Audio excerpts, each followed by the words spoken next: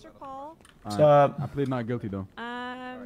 So I know that you're here because you know you've been under arrest, but Flop and I have been trying to get in contact with you for the last couple of days.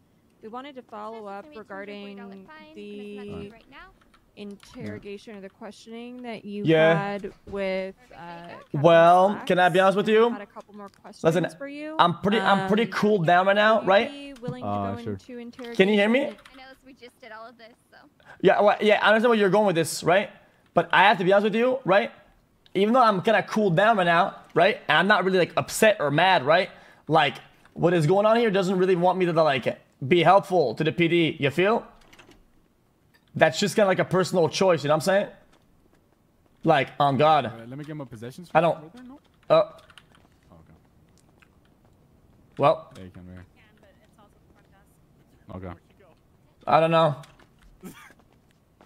Oh, I can't. What did you do to Kit? Yeah, She's tired of hearing me, bro. What did you do to Kit? I don't blame her. What, motherfucker? What did you do? My bad. My bad.